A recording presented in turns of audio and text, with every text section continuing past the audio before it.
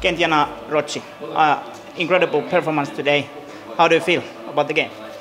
Well, very happy. Like we played our game as we wanted to play, 100% given from everyone. It doesn't matter who played and who didn't play, but all the team were like really good today, and they give everything. I think this is the first time you have scored 4 goals in final. Am I right? Yeah, that's true. And also in the league, because this season I haven't scored 4. So it was a special moment for me. Of course, special for the team. And the most important was that we won. You have a strong team. KuPS was pretty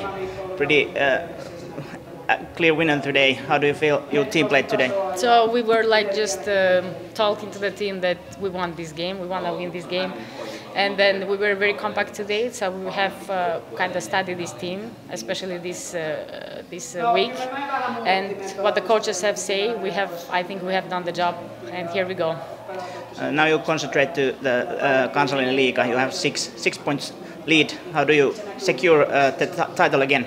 Well, I think with 100% working hard, still the job is not done yet. Of course, for the cup final, yes, but for the league we have still to fight, and then we are still like focusing in the Kansallinen League.